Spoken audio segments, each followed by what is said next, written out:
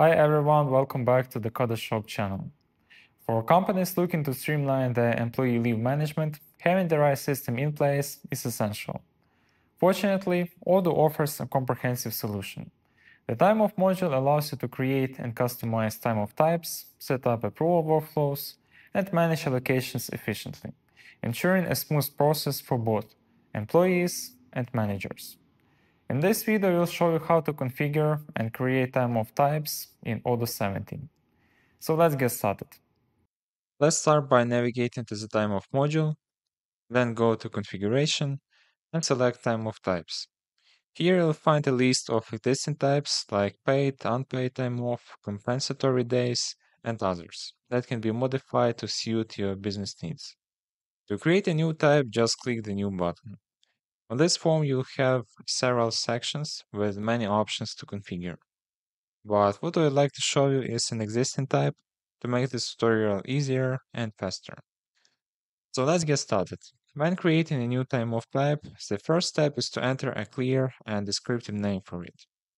Next, specify the approval process.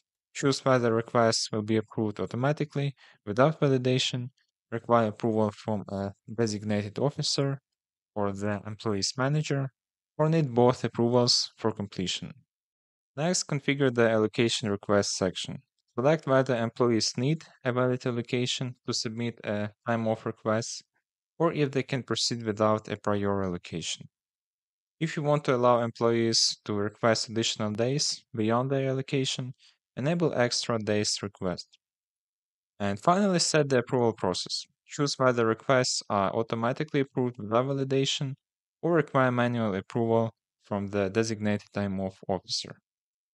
Now let's scroll down to the configuration section. For a notified time off officer, you can designate who will be notified and responsible for approving requests and allocations for this specific time off type. Below, select the format for requesting time off. If it can only be requested in full day increments, half day, or only for hourly increments.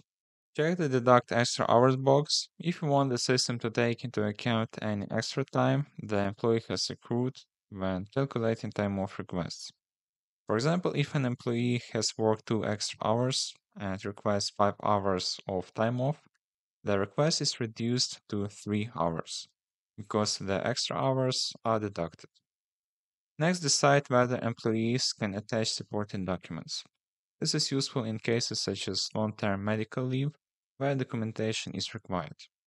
Under kind of time off, choose whether or not the time off counts as time worked. This choice affects the accruals the employee is working towards. Here you can enable the negative gap option to allow employees to request more time off than they currently have, resulting in a negative balance. When enabled, an amount in negative field appears. In this field, enter the maximum amount of negative time allowed in days.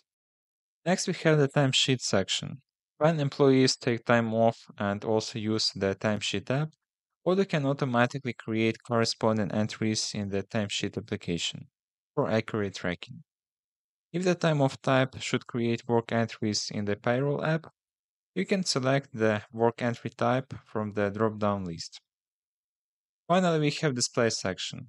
This allows you to customize how the time off type appears on the dashboard. We can select a color and choose an icon that best represents this time off type. After completing all fields, don't forget to click Save. And that's it. Now you know how to create and customize time off types in Odoo 17.